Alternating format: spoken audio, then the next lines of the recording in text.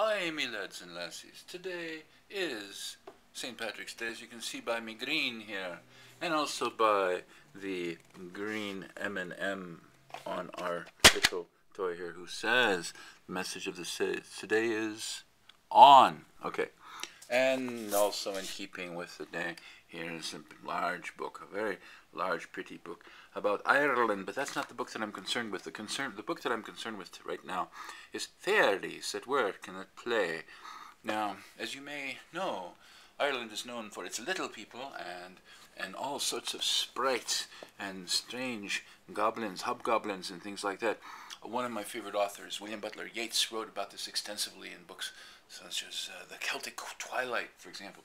But this particular book came out of copyright some years ago. It was done in the mid-1920s. It is titled Fairies at Work and at Play by Geoffrey Hodson. Geoffrey Hodson was a Catholic writer and also a theosophist.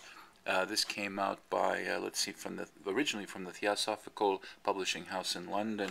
It came out originally in about 1925, as you can see. And what we have here is a wonderful, wonderful account that Geoffrey Hodson gives of all kinds of little people, Fairies. You see, there's fairies there, fairies as in fairyland. The brotherhood of angels and of men. And chapter 1, brownies and elves, I tell you.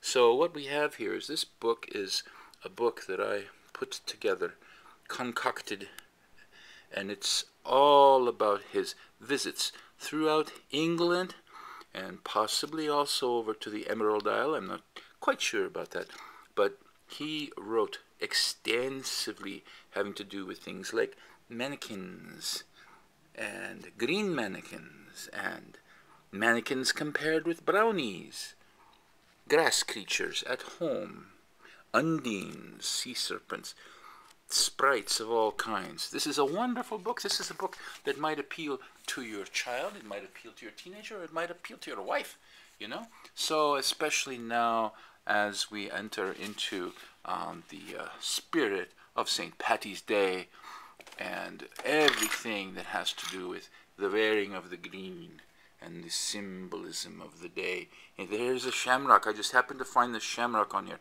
Is that not amazing that I found that shamrock? There's all sorts of wonders to be beheld. And one of them, of course, is Ireland itself, the wonderful Emerald Isle. So buy this book. It is on sale at lulu.com. That's LULU.com. Fairies at Work and at Play, observed by Geoffrey Hodson, Hodson.